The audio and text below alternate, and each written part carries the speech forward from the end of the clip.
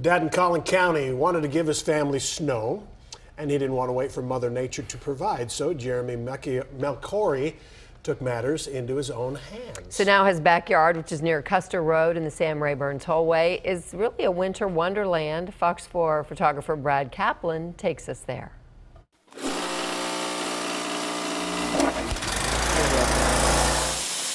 Like this side, dude. Build it up. Put it up? Right here, doorway though. Okay, let me build this part up. The boys asked me for a white Christmas, and I delivered a week late. When they woke up this morning, it was amazing.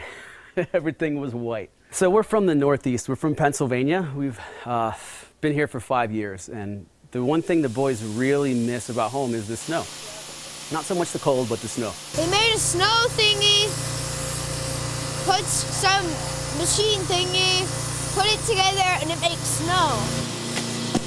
Northern jet dipping down this week, the conditions were amazing. So I broke it out for the first time, we tried it, and it worked. Looking good, Dad. Thank you.